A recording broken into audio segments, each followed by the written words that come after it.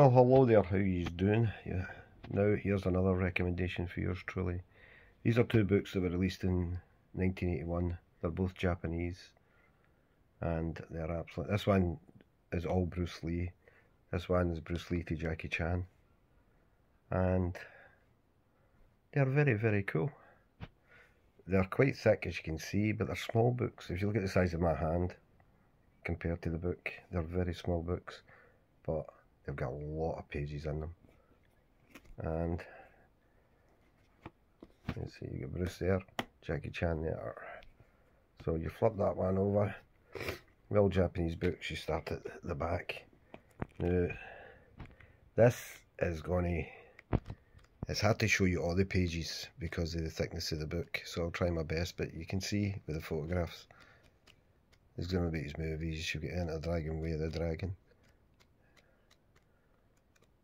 Very, very cool. I went into Fist of Fury now.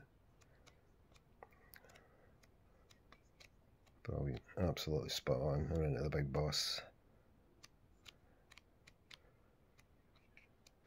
Very, very cool. Get into some of this, Seven Marlowe with James Gardner, Green Hornet,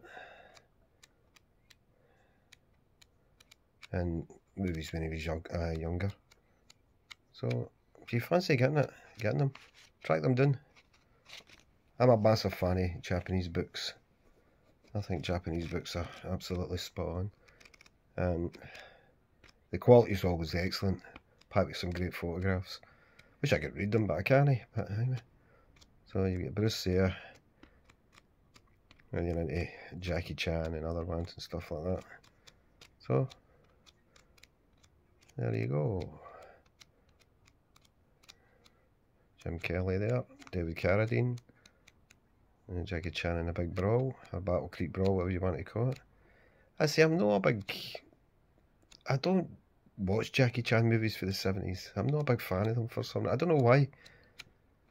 I watched them when I was younger, but I just couldn't get into them at all.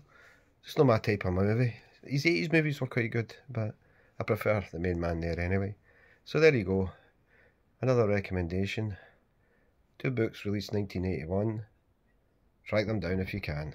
Thanks for watching yet again. Bye for now.